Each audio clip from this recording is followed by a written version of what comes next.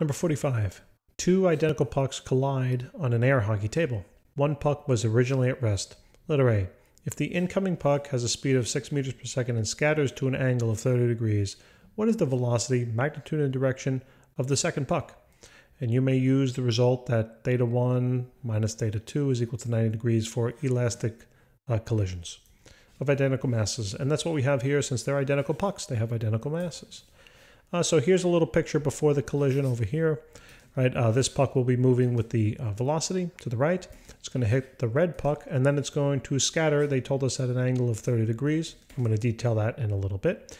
And the red puck was initially stationary, and the black puck was incoming with a velocity of 6 meters per second. So what we need to do here is let's just first think about the general nature of the question. Right, we have a collision occurring, and we are kind of being led in the direction that it is an elastic collision, right? So what that means basically is that the conservation of momentum equation will look just like this, where we're going to have, so this is for letter A, that the momentum before the collision will equal the momentum. I keep wanting to write momentum as m, right? But obviously m is mass here. Will equal the momentum after, okay? So let's just think about what's going on. So we have these items before they collide, right? So we have the momentum, let's say, of the momentum of the black puck before the collision, plus the momentum of the red puck before the collision, should then equal, right, the momentum of the black puck after the collision, plus then the momentum of the red puck after the collision. So this is basically what we have so far, right? And now what I'm going to do, okay, so we have this equation. Now what I'm going to do is I'm going to do, I want to just analyze what's going to happen after these two pucks collide. So let me draw now, so let's say that this is before, and what I'm going to do here will now be after. All right, after the collision. So what, in order to analyze this, I'm going to draw a coordinate system, okay? Now they tell us that the black puck, which I'll draw in black here, scatters at an angle of 30 degrees. Now they don't say relative to what, but I'll assume that it's relative to the horizontal direction in which it was traveling.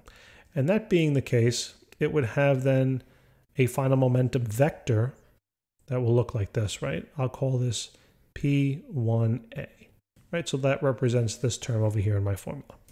And we know it's at 30 degrees. Okay, now the next question is, well, where is the final momentum vector for the red puck? Well, they gave us a little hint here, and we can use this formula to try to help us. Okay, this formula says that for elastic collisions, which we are assuming right now that this is, that theta 1 minus theta 2, right, will equal 90. Now, it depends on what you call theta 1 and theta 2, all right, because you'll get two different answers. So let me just explain. Let me call this 30 degrees theta 1. If I call that that theta 1 30 degrees, then when I do my math here, right, I got to subtract the 30 on over to the right-hand side, and I would get a value of negative theta 2 is equal to 60, right? Distribute the negative on over, and we'll see that theta 2 is equal to negative 60. So this is one answer. So where would that look in terms of my picture? Down here at the bottom. Well, that would look something like this, right? Maybe I'll draw it a little, yeah, that's not bad. We'll draw it a little steeper, okay? So it will look something like this. Where's the arrow? There's the arrow. And this vector now has a label of P2A, right? The momentum of the second object after the second puck, after the collision. And now this angle here is 60. How did I know it's down below the horizontal? Well, that's what the negative sign here tells me, that it's 60 degrees below the horizontal. Okay, well, what happens if you didn't choose to plug in 30 for theta 1 and rather you plugged in 30 for theta 2? What would the math have worked out then? Well, I think you can quickly do that, and we'll find that the theta 1 then would have been equal to 120, right? And you're like, oh no, now I have two answers. Which one do I choose? So where would this angle be? Well, that angle would be actually over here, right? It's going to exactly be in the opposite direction, where this is the 120 degrees.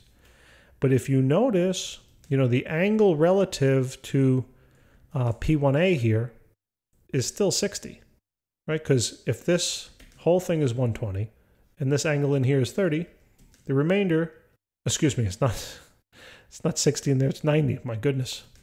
It's still a 90-degree angle right between these two, okay? And this is also a 90-degree angle. Sorry about that. So basically that's what's consistent, okay? So if this whole thing is 120 and this angle in here is 30, then this angle is relative 90.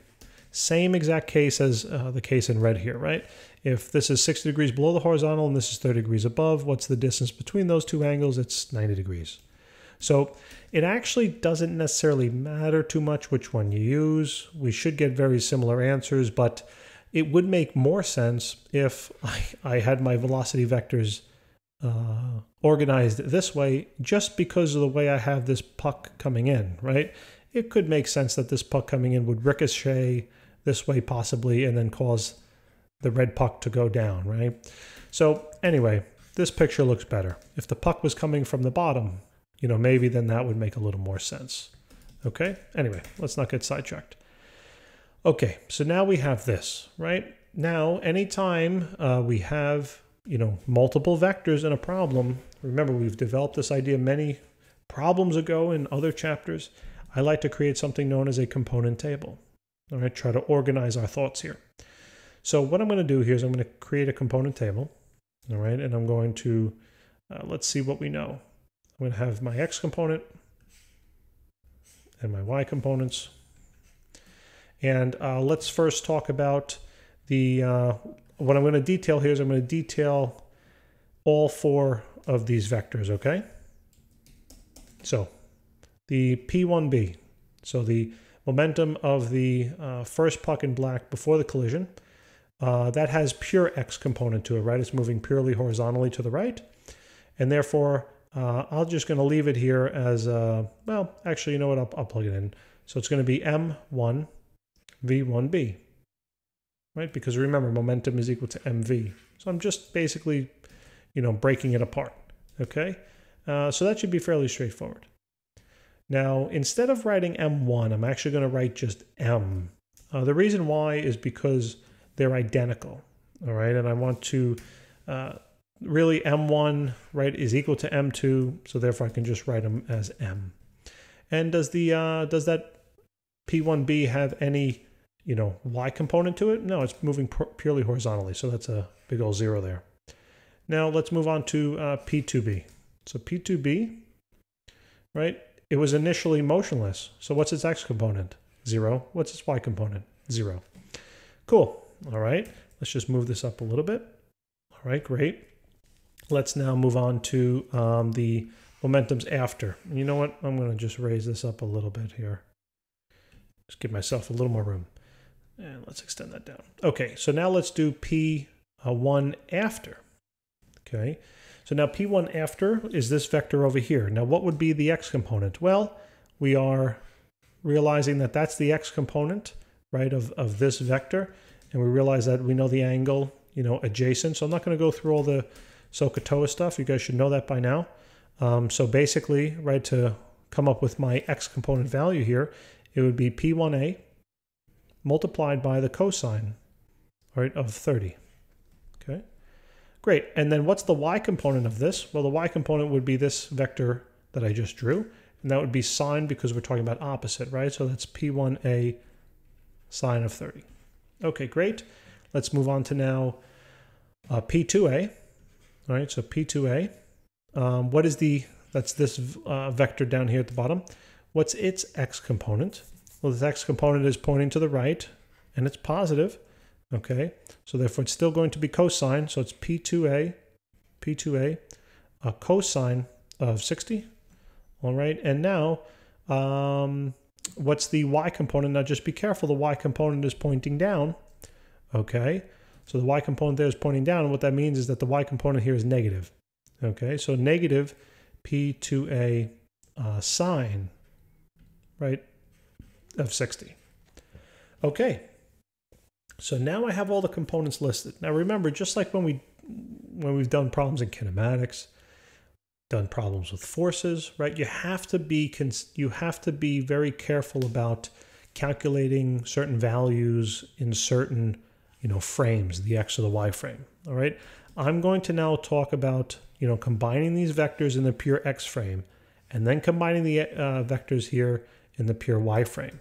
And then I'm going to look at it as a whole after I do that. So basically, here's my overall equation.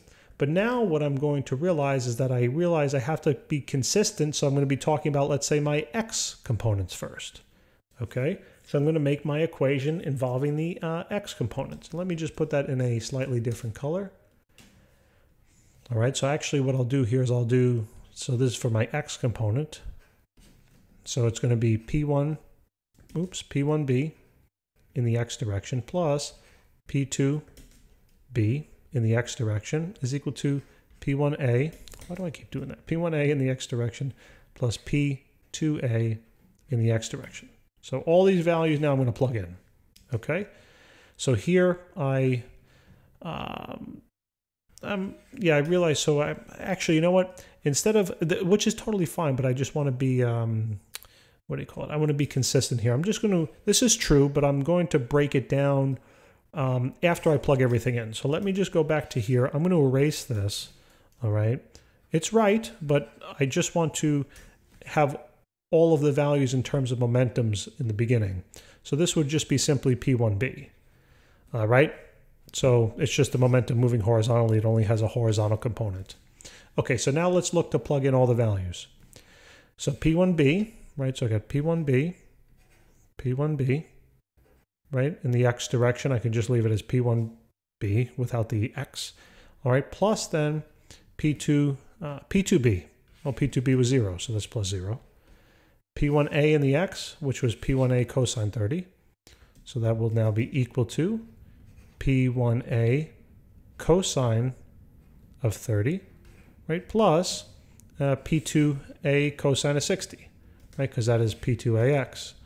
So P2a cosine of 60. Okay, so now what I'm going to do is I'm going to now expand on the momentums, right? Remember, momentum is equal to a mass multiplied by velocity. All right. Actually, you know what? Maybe what I'm not going to expand on them yet. I think it might be easier if I just leave it like this, and then I'll do my substitutions, and then maybe I'll look to expand. All right. Now let's do the same thing, but for my Y components. All right. So let's write now Y components. All right. Now remember the formula for the Y components will be P1b in the Y direction plus P2b in the Y direction, right? Equals P1a in the Y direction plus P2a in that Y direction. So let's just plug in the values. What's P1b in the Y? Well, 0. Okay, what's P2b in the Y? Well, 0. Okay, what's P1a in the Y? It's this thing, right? That's P1a, sine of 30.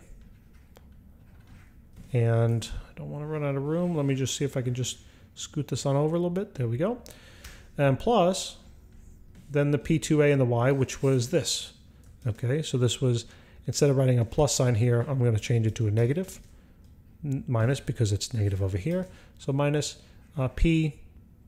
P2a sine of 60. Okay, now realizing it's 0 on this side, I'm just going to make this term positive by adding it over to the left. So basically I come up with this. I basically have P2a sine of 60 is equal to P1a sine of 30. Okay, so now I'm going to box this. So now let's take a step back. Okay, look at the two equations. What two things don't you know? Or what things do you know and what don't you know? Do you think you can figure out the momentum before the collision of the first object over here? Well, we might not be able to find it exactly, right? Because you might say, well, we're missing the mass. That's a good point. We're going to realize that the masses will cancel here. So let's just assume we might know that. But really what we're after is this, momentum, okay? I mean, remember, the question's asking for the velocity. So if I can find the momentums, then I can find the velocities. So notice that these two terms are what I don't know. And I have these two terms in both equations. So look, what do I have? I basically have a system of equations, right? Isn't that awesome? So now what I'm going to do is look to solve, let's say, this one. It doesn't matter which one we choose, because we got to do, well, actually it says, let's make this a little faster. It says, what is the velocity of the second puck? So let's solve this equation for the momentum of the first puck.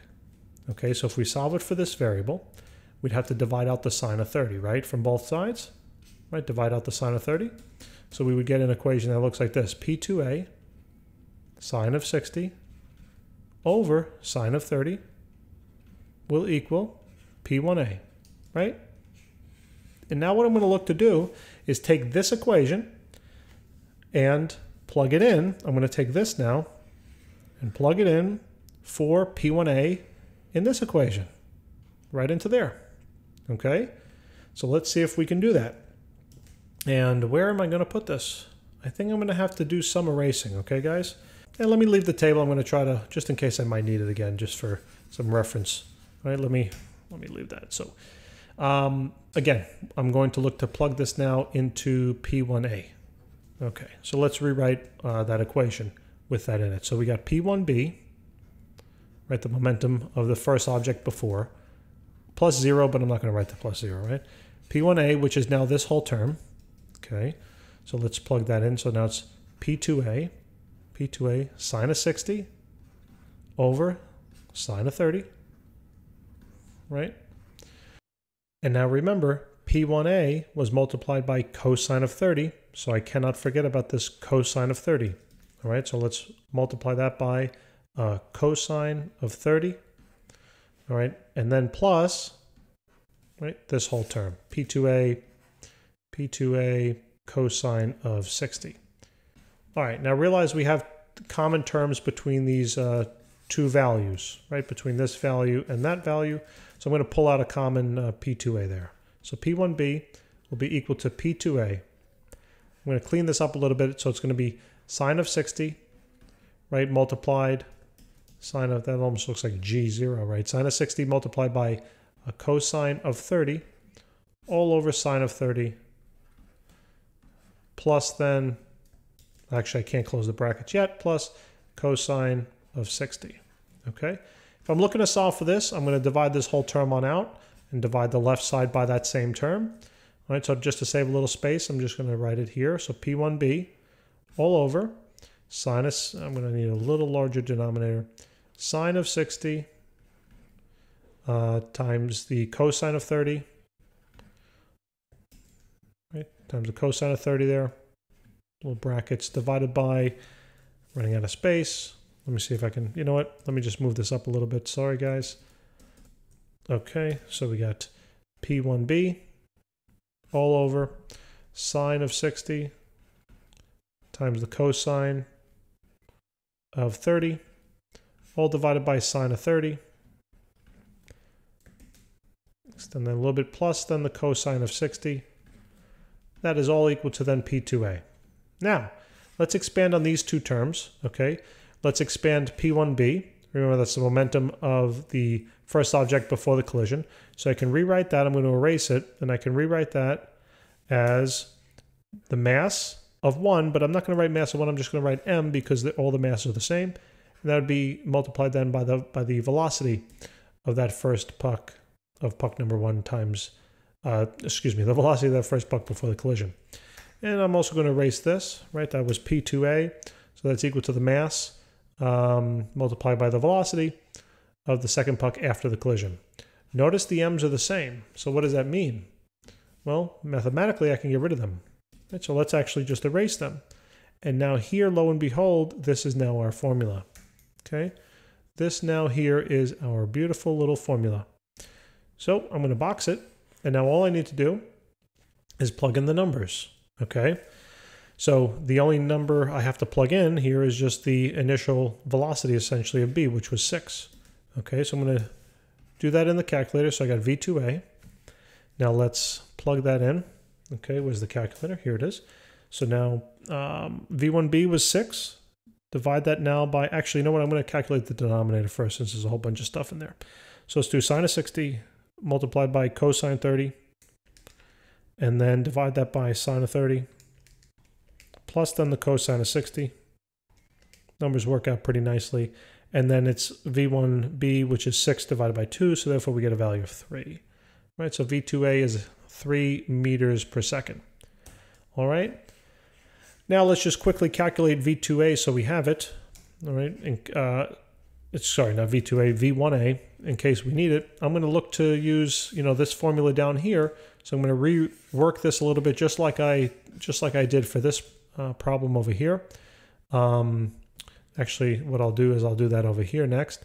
So I'm going to expand on the P2A. Remember, P2A is equal to then the mass multiplied by V2A, which we just found, okay, times the sine of 60, all over then the sine of 30, and that'll equal P1A. Now remember, the momentum is equal to the mass multiplied by V1A. Okay, what happens to the m's here again? They go bye-bye. We can cancel them, so let's just erase them. And now we realize that here's our lovely equation, right? Our lovely equation here is now telling us that if I just know the velocity of the second one after the collision, which we do, we can plug it in because these terms we know. So let's just plug 3 in for here and calculate, all right? So basically it's 3 times the sine of 60, all right, divided by then sine of 30. And what do we get? 5.196. I'm going to call it 5.20, okay? So we got V1A is going to be 5.20 meters per second. Finally, right, we got those answers, although we only needed one of them for now to answer A, but I think for B we're going to need a, because we got to talk about kinetic energy. And then they also want a direction, but we know the directions, all right, 30 and 60 over here respectively. So, okay, so now let's take care of letter B. Letter B says confirm that the collision is elastic. Remember, elastic collisions do have conservation of kinetic energy. Inelastic collisions do not. Therefore, I should expect the kinetic energy initially to equal the kinetic energy finally. And I'm going to write out on the upper right-hand corner here, I'll do it in black, I'm going to write out what I just said, that the kinetic energy initially better equal the kinetic energy finally. Okay, so the initial kinetic energy would be 1/2 multiplied by the mass multiplied by the velocity of the first item, right, before the collision, squared. The second item wasn't moving, so it has no kinetic energy. So that should then equal the final kinetic energies, in which both objects here finally are moving, so I got to take them both into account. So 1/2 multiplied by the mass, right, times the velocity of the first object after the collision squared, added to 1/2 times the mass multiplied by the velocity of the second object after the collision squared. So now we can cancel some terms, right? The half is in common amongst everyone, and so the masses are the same, so they can cancel out too. And we realize we have this nice, beautiful equation of V1B squared will equal V1A squared plus V2A squared. So let's plug in the numbers. V1B was 6, right? That was the velocity of the puck before the collision. Velocity of the puck here after the collision for V1A was 5.2. Remember, we rounded this slightly, so it might be, oops, it was 20, so it might be slightly off, but it should be really close, okay? And then V2A was 3, so that's going to be 3 squared, and this is 36. Let's confirm with the calculator, 5.2 squared plus 3 squared, and look at that, 36.04, which is basically 36, okay? The reason why it's a little off is because we rounded. So basically the collision is elastic. We just proved the conservation of kinetic energy. Ladies and gentlemen, this was a journey, huh? This was one of those hard ones. Thank you very much if you were able to stick to the end of this. I commend your determination. All right. I appreciate it very much as well. I know it's hard listening to myself for 20 some odd minutes. I don't even know how long this is, but I gathered. But in any case, I really do appreciate it very much. Please remember to hit that subscribe button if we're able to help you out at all. That'd be a small way to help us out. We'd appreciate it very much. And I look forward to helping you with the next question. Have a great day.